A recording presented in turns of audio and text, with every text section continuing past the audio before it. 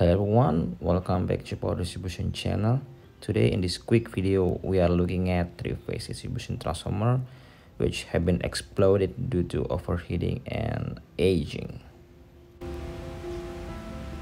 Luckily, they are able to interrupt the fault current so it doesn't cause disturbances on the grid. As you can see, the quick response time already on site and changing the transformer.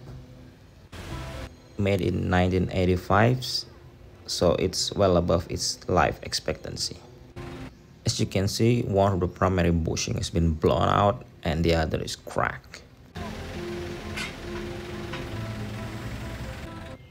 And the internal component has been crumbled.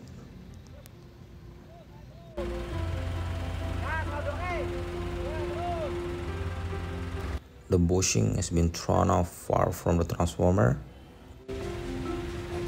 Even the explosion inflates the shell of the transformer. You can imagine how immense the power was.